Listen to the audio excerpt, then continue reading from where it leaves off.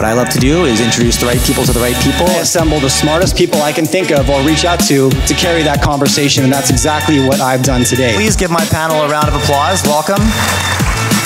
Okay guys, Jay Martin here, CEO of Cambridge House, and we are searching for our next investment opportunity. I'm now joined by Randy Smallwood, President and CEO of Wheaton Precious Metals. Randy, how are you? Fine, Jay. Many thanks. Always good to see you. Yeah, it's good to have you back because last time we chatted, it was the spring of 2020. It was April, maybe early May. And the conversation at that point was around a potential emerging bull market in the commodity sector. And it could have been 10 years ago, considering how many things have changed since that conversation. Yeah, changed since then, eh? Yeah, a lot's changed since then. The commodities market, one of those things. And, you know, I thought an interesting place to start, Randy. I mean, as the CEO of Wheaton, and from anybody who's not familiar, Wheaton Precious Metals is the largest streaming company in the world when you're looking at revenue generation. And that's coming from streaming deals, predominantly like I think 61% of your rev comes from the gold sector, 33 from silver, and the balance from platinum. There's one cobalt deal in there, I believe. But projects all over the world and really like the 800-pound gorilla in the space.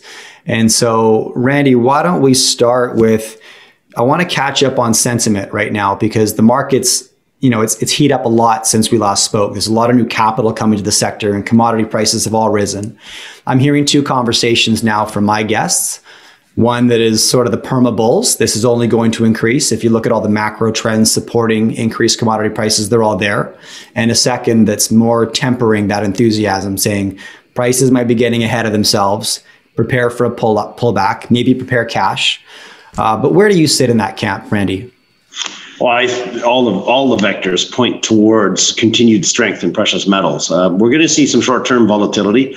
I think that we saw some to the positive with this pandemic, but we have seen precious metal prices rising for many, many years now.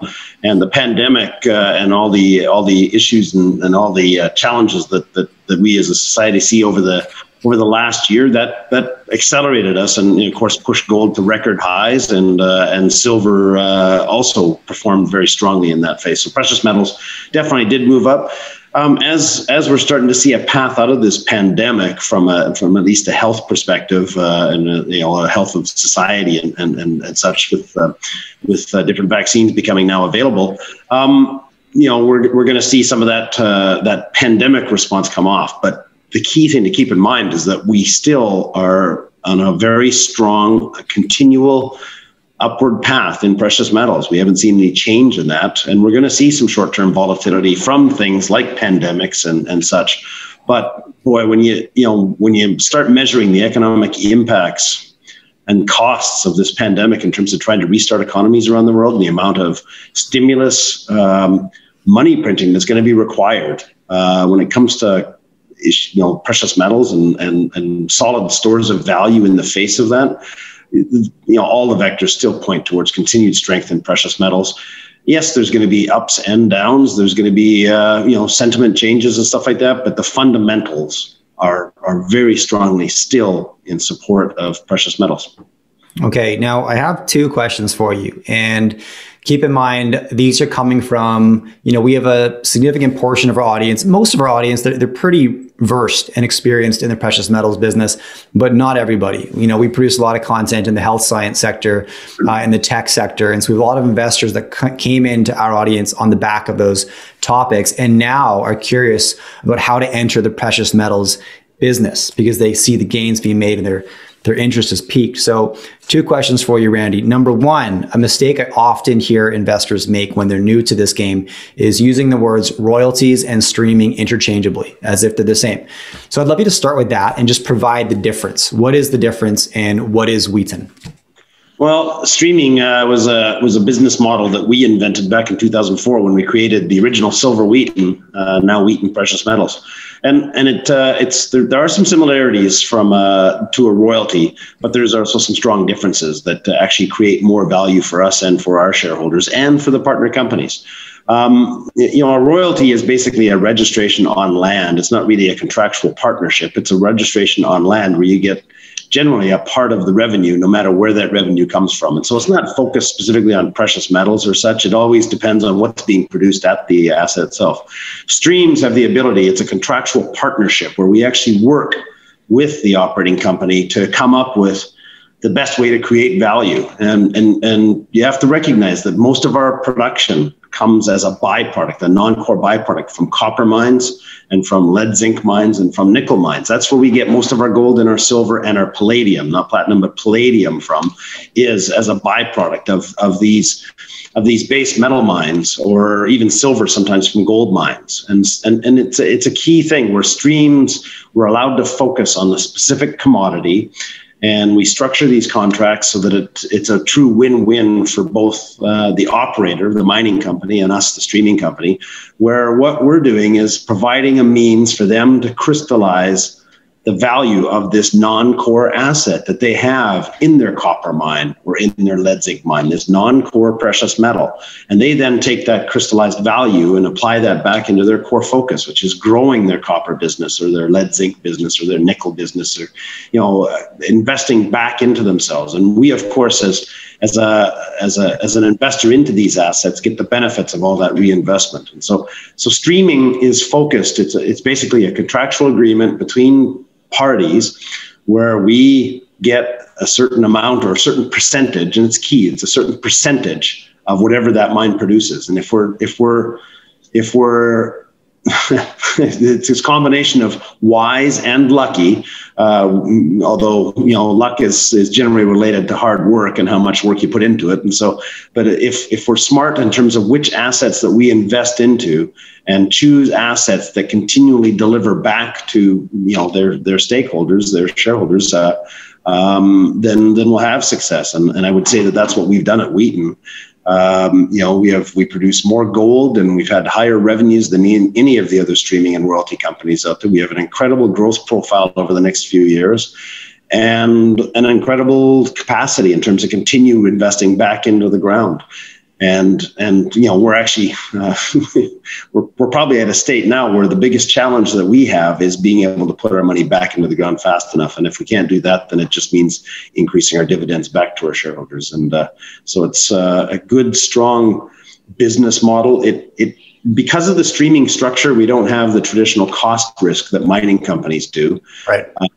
But we still get all the upside of exploration success and expansion potential, and obviously levered exposure to the commodity price that all just delivers superior returns to precious metal investors. Yeah, because all of your terms are agreed to prior in a contract. We see inflated prices, labor, fuel, whatever, all the inputs that go into the mining companies, you're protected from that. And that's why when we say there's protection from the downside risk, less of a risk profile with the royalty company, that's really what you're talking about. Yes, the streaming company, as I say. Yeah, there I go. Yeah, the streaming company. There's less downside risk. We'll get everyone changed. Because even just to highlight the strength of a streaming agreement, even the traditional royalty companies are now streaming companies. The bulk of their revenue has now come from streams because they recognize that there's just better and more value created from streaming contracts. And as you said, Jay, the contract, we make an upfront payment, and for that we get a percentage of whatever metal is produced. And when that metal is produced, we make a fixed payment on a per ounce basis as that metal is produced to us or delivered to us. And so there's no cost surprise. Our upfront payment is our capital cost. We know what that is. And then as the metal is delivered to us on a per ounce basis, we make a fixed payment on a production basis. And so there's no cost surprises. Huge advantage over traditional mining. Right. Okay, and my previous comment there is evidence that I don't edit these videos. You get the raw file. Perfect timing. Okay, so I want to back up a little bit because you guys have been very active since 2004, invested something like $9 billion into these agreements. The most notable part of that is only $2.5 billion came from financing. The balance came from cash flow. So I guess my question though, Randy, is, are you going to be as aggressive now that metals prices have risen? Like, is it time to hunt for you still for new deals, or is it time to harvest the deals that you have? Well, I would say that we're definitely in a stronger market than we were a couple of years ago, but there's still growth and upside. And what what people have to remember is that our opportunity set doesn't generally come from the gold space. And so when we look around the gold mining companies and the precious metal mining companies of the world, of course, these prices are generating, good, healthy cash flows, and there's not a lot of need for outside capital. But our biggest marketplace is actually the base metal producers. And we are starting to see copper, of course, go for a nice run. We're seeing nickel start to wake up a little bit. Lead, zinc still lagging a bit, but still going in the right direction. And that's where our opportunity set comes from. And I have to say, the base metal sector has not had a lot of reinvestment over the last 4 or 5 years. Right. And so what we have now is a lot of base metal focused companies that are looking, they see, not only do they see good prices today, but they see the vectors pointing in the right direction, that this is the time to perhaps start reinvesting back into their infrastructure and to expand and chase some of that exploration success that they haven't had for so many years, and start reinvesting back in. And so we're busier than we've ever been in terms of opportunities out there. The bulk of them coming from base metal companies that look at their non-core precious metals byproduct production and say, wow, precious metal prices are doing okay right now. Maybe it is time to crystallize that value and shift that in. And so we are very hopeful that we added a couple of deals in 2020. Smaller scale deals, but still pretty attractive deals that we know will be delivering value to us for a long time. We've got a pretty good portfolio of corp dev opportunities that we're working on right now, and hope to be able to put some of this cash flow back in, because as you mentioned, I mean, to date in Wheaton Precious Metals, we've invested $9 billion into the ground, but we've already returned $7.2 billion in cash flow out of that $9 billion. Hence, we've only had to raise a bit of money. The amount of cash flow we're generating now at current prices is going to be, we should be getting pretty close to $1 billion a year. It's tough to put that into the ground, as fast as we'd like to, and so, but we're going to try. Yeah, no doubt. But I guess, that would put you in a position where you're not having to go to the market for capital anymore, right? You'd be able to fulfill all the deals you want to do off of in-house cash flow. Yeah, we took the approach back probably 6 years ago now that our preference was not to issue shares. In fact, I'm proud of the fact that, even since we last talked, we put an ATM in place last year, an at-the-market financing mechanism where you can actually issue shares into the market to raise capital. I guarantee you, we are the only resource company, the only precious metals company that has an ATM in place that hasn't exercised it. Why? Because we've got such strong cash flows. We're very adverse to issuing shares. And in fact, we've used debt to finance and successfully finance the bulk of our acquisitions over the last 6 or 7 years. I knew that. Yeah. And that debt, here in the first quarter, it is gone. We will have paid it off here in the first quarter. And so, in our eyes, if we'd have taken a more traditional approach that some of our peers have taken, we would have probably had about 16% more shares issued and outstanding. That is permanent dilution to our existing shareholders that we chose not to do. So I'm proud of that track record in terms of what we've been able to build and how we've built it. Yeah. Well, for a $24 billion market cap company, you don't have very many shares outstanding. Yeah, it's and we're hoping it stays constant. We don't, right now, with the amount of cash flow and the access to very reasonably priced debt, incredibly attractively priced debt, well below 2% interest rates. That capacity, we've still got plenty of capacity to grow without ever issuing shares again. Okay.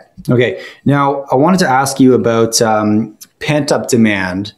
And normally this question comes from a place of M&A activity, right? We haven't been able to travel much. Now, I know you're a geo by trade, right? So you like to get, when I first talked to you, you said you like to get on the ground and kick the dirt, right? When you do these deals. Yep. Obviously, you haven't been able to do that. Has that impacted the amount of deals that are now stacking up in your pipeline? Is there some pent up demand at Wheaton? Once you're able to get back in an airplane, do you expect activity to increase Well, we did close 2 transactions last year. The first one, we were fortunate enough to get the site visit in before the pandemic hit, and so that checked it off. But the second one, we utilized a combination of consultants. It was on Capstone's assets in Mexico, the Cozamin mine. It's an asset that we already had a stream on at one time. We inherited it when we took over a competitor back in 2009. But it had a term to it. And so happy to be back into the Cozamin mine because it is a mine that we think would be running for many, many years in the future. And we had the advantage of knowing the asset because we had a previous stream on it. So we felt comfortable with using consultants, in-country consultants, to provide support for our due diligence. I do like, I'm a geological engineer, and I like getting in and feeling just getting a feel for it. I just find when it comes to project reviews, talking to the on-site geologists, getting a feel for the rock, for the geology. The more time I spend in this industry, the more respect I have for intuition, and intuition is best felt by being on-site and just getting a feel for not only the operating team but the infrastructure, the support, if it's an existing operation, you can always tell when assets are running well and when they're well invested and when they're underinvested. And so it does prove a challenge. We have found a way around it. We have conducted some site visits, and we just have to take some measures to minimize risk as much as we can and move forward. And so, as these opportunities arise, we'll find a way around it. It is the one thing about we as a society is that survival is the strongest instinct. We'll find a way to make it work. Yeah, no doubt. I love that. Okay. And do you think broad sector from an M&A perspective, Randy, is there some pent up M&A demand in the mining business right now? Well, there's no doubt. Anytime we see movement, if certain companies tend to have opportunities in front of them, and there's perhaps hidden value in terms of synergies that you might be able to align, then it'll justify that. But whenever we see markets move forward, if we see certain companies catch that wave ahead of others, that creates opportunities. Anytime there's a disparity in valuations between entities out there, it always opens up opportunities for M&A. Okay. I don't see much in the streaming space. There is a lot of new companies coming into the streaming space. Just about as many new streaming companies as there is vaccines nowadays. It seems like once a week or every couple of weeks. But that will represent an opportunity at some time in the future. There just has to be a consolidation of that space, and it will happen eventually. Yeah. Okay. So in October, you guys listed on the London Stock Exchange. I know you already had a substantial shareholder base in London, around 15% of your trading activity, if I'm correct. But what will this listing do for Wheaton, Randy? Yeah, 15% of our shareholder base was UK based. What we were seeing though while we were over there, and London, essentially is almost a second or a third home for us. We originally listed on the Toronto Stock Exchange, but a few years after that original listing back in 2004, we listed onto the New York Stock Exchange, and within a few years, New York became our dominant market, and we're now probably about 60 to 70% trading on New York, and the rest on Toronto. London, because we didn't do a financing over there, we don't have a lot of liquidity on the London Stock Exchange. We knew that was going to be the case. But what we were seeing in all our time spent in London meeting with funds over there is that there's a lot of UK funds that have limits in terms of how much they can invest outside of the country, typically limited to about 10% of their 10 to 15% of their portfolio. And these are, the diversified funds. They're the ones that have a broader reach, but they want to bring some precious metals into their portfolio. There's not a lot of options outside of Russian risk. There's not a lot of options on the London Stock Exchange. So we saw an opportunity and demand there. But the other criterion was the fact that if a fund over there has limited capacity to invest outside of the UK, and they're a diversified fund, they're probably going to be focusing on some of the big tech names, the Apples and the Facebooks and the Googles and Alphabet or whatever the parent company are, with that 10 to 15% capacity. So there was a lot of requests about whether we could actually somehow get a listing in London to allow them to invest. And what we have, and hence by our calculations, there's probably about 400 billion in assets under management looking for a way to expand their capacity for investing into precious metals. So by listing in the London Stock Exchange, what it does is allows them to own our stock now. Now, they don't have to actually acquire our stock. If you look at our trading on the London Stock Exchange, it's almost embarrassingly low in terms of volumes and liquidity. But that's because we don't have a good pool of stock on that exchange yet. But what we have seen already is what we know of 3 or 4 funds already that have invested through the much more liquid New York Stock Exchange. But they've been allowed to now because we're listed on the LSE. They can now invest, buy, and sell our stock on any exchange in the world. So the LSE is really a check mark to give us access to a broader investor base. And everything we've seen so far, we're pretty happy with the results. Okay. And I'd love you just to talk to anybody who's looking for their next home for capital in the precious metal space.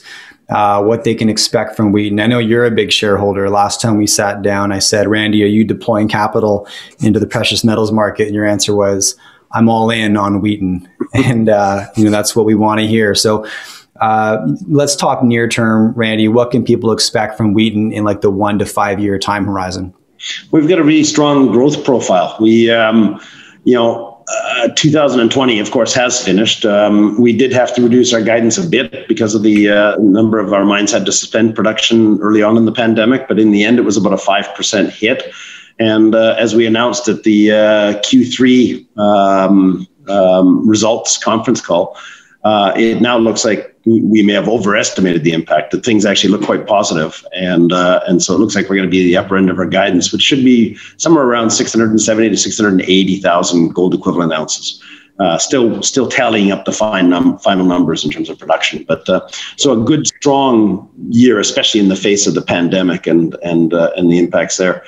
Our average production over the next 4 years should be somewhere around 770,000 gold equivalent ounces. And that's just organically in not counting any new acquisitions. And in fact, that doesn't count the Cozamin acquisition, which will add a bit also, not a lot, but a bit. What we'll see is good, strong growth from a number of assets. Earlier this morning, we saw Hudbay announce that they've got their final permits for the Pampacancha zone down in Peru. So they expect to get that up and running. That's going to substantially increase. That Pampacancha zone has substantially higher precious metal grades. And so when they start that ore through the mill, we're going to see a nice big uptake in gold and silver production from the Constancia project with Hudbay. We've also got the highest grades we've ever seen coming out of the Peñasquito mine with Newmont over the next few years, and so very good, strong silver production from that Peñasquito operation. Continued growth in a number of different opportunities. We just started receiving our first cobalt from the Voisey's Bay operation with Vale. And so we'll now just added our 4th commodity into our trading mix. That started as of January 1st of this year. Probably won't report revenues because what we're seeing is that the production pipeline in terms of working it from production through to sales in bulk commodity sales like cobalt is going to take 2 to 3 months to get us to the point of having sales, but we will see that'll bump our production by about 2 to 3%, our overall gold equivalent production by about 2 to 3% over the year. And then probably the most exciting thing that we're going to have over the next while is the Salobo mine down in Brazil, which is our flagship operation. It's an incredible copper asset that produces substantive amount of gold. 2019 it delivered close to 270,000 gold ounces to us, and we just. Vale is most of the way through a 3rd phase of expansion. They expect to be turning on the switches on that expansion next year in 2022, which will increase throughput capacity by 50%. And they're in the process of updating their mining plan. They had a very successful drilling campaign, and so we're expecting to see updated resources, reserves, and an updated mining plan that should really highlight the strength we're going to see out of that Salobo asset. We've actually taken a pretty conservative approach to our forecasting, and so I think there's a strong chance that when that update comes from Vale, that we'll see a significant bump to the upside. And so just organically, everything seems to be purring. Everything seems to be just ticking along. Nice growth. I point to the team at First Majestic with San Dimas, where they're opening up, the silver-rich areas and continuing to expand and improve the milling capacity down there, improving recoveries and improving throughput capacity. Stillwater, where we get our palladium and some gold from, continuing to strive towards, their Blitz project, where they're trying to maximize mill capacity. Their mills were only running about 70 to 80% capacity. So they're opening up more working faces to try and deliver more. Just everywhere I look, we've got a good, strong portfolio that continues to be, and it's one of the reasons why we focus on high margin assets, is because our partners are motivated to continue reinvesting into these mines and growing them. And we're reaping the benefit of that. I love it. Okay, Randy, thank you so much for catching up. For anybody who's curious, the ticker is WPM on the TSX, the NYSE, and the London Exchange. I love getting your perspective, Randy. Really appreciate you coming back on the show and updating my audience. So thank you. Thank you, Jay. Always a pleasure.